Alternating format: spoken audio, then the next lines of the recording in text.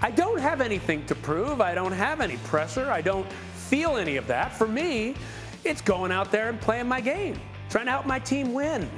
And JWill all of a sudden got a huge headache. He's rubbing his eyes.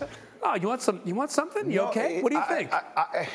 It's the I don't have anything to prove. Mm-hmm. Like, you have everything to prove. You want to win a championship. And that's why we all play this game. And I get all the individual accolades. I get people saying that I'm one of these people. He's one of the most innovative offensive players I think the game of basketball has ever seen. But at the end of the day, James Harden has been so close to winning championships that this is probably one of his best opportunities to do so, playing alongside a guy that should be the MVP of the league, having a top 15 all-time coach on the sideline, having the right defensive schemes in place. There should be something for everybody to prove, and just saying that doesn't sound like the truth from James Harden. Really? I don't buy it. I think it's disingenuous. He can put that forward for public consumption, make everybody think, man, you're not going to affect me. This doesn't bother me. I'm good with who I am and where I'm at. The truth of the matter is, I don't believe that's where his mind is at when he's by himself. He has more to prove than any player in the postseason by a mile.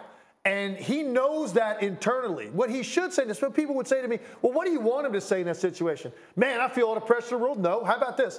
How about this? Yes, I do have a lot to prove because I haven't won a championship, and I want to be a champion. And I came here to help Joel Embiid win a championship. And I know this city has expectations. They haven't won here in 40 years. I'm here to help us try to do that. So, yes, I feel it, and I hope I can deliver on it. What's wrong with saying that? Acknowledge the fact, though, that people are looking at you and some of your past playoff performances, and you were brought here for one specific reason, to win, and they gave up a lot to get you.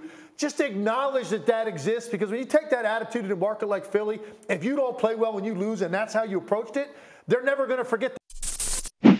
Thanks for watching ESPN on YouTube. For live streaming sports and premium content, subscribe to ESPN+.